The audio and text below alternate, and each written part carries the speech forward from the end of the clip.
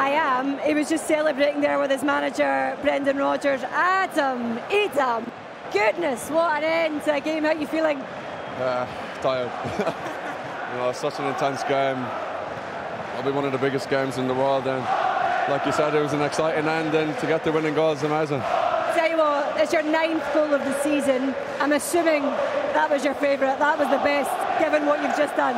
Yeah, it's got to be my favourite. I think the last goal I scored against Rangers, I thought that was going to be the one, but it wasn't. So I'm glad I got to do it today, and to win the Scottish Cup. What a feeling! It's been a bit of a whirlwind 6 months or so for you.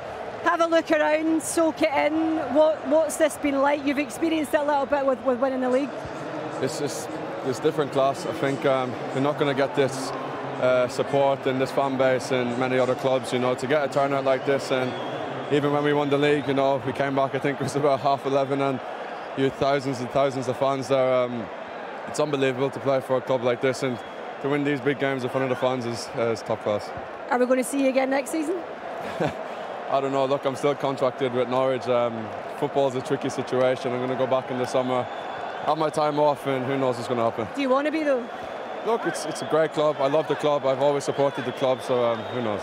Well done. Nice one.